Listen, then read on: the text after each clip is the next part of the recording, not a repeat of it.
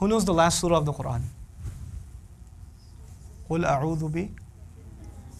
Okay, so you ask Allah to protect you, and He is the master of the people. Fatiha, you called Him Rabbil Alameen, master of all nations. And in Nas, you called Him master of all people.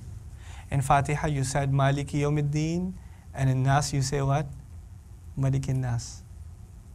In Fatiha, you say Iyaka na'budu, we're ready to worship you. When we worship Him, we say La ilaha illallah, yes?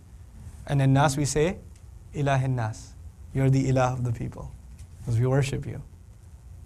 In Fatiha, you say we are ready to worship you, and then we say please guide us to the straight path and keep us away from two bad influences. What are the two bad influences? Al-Maghdub alayhim and Ad-Dallin. You go in Nas and you recite Nas and you say, I don't want the bad influence that happens inside of me. See, the Fatiha's bad influences are outside. Al-Maghdub alayhim and Ad-Dallin. But there are also bad influences inside, personally. Alladhi yuwaswisu fi suduri nas. And they're also of two kinds. Min al-Jannati wan Nas. The way Qur'an begins, it complements the way Qur'an ends.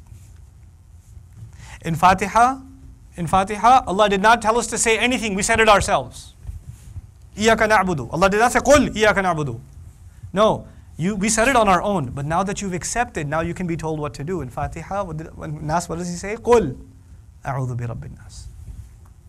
Fatiha is all positive. Alhamdulillah, it began with something positive. Well, you need positive, but you also need negative reinforcement. You need to be ready to have a positive relationship with Allah, but in times of trouble, you need to seek refuge with Allah. So the negative is mentioned in Nas. قُلْ أَعُوذُ بِرَبِّ النَّاسِ. I seek refuge with the Master. Subhanallah. Beginning and end of Qur'an is connected.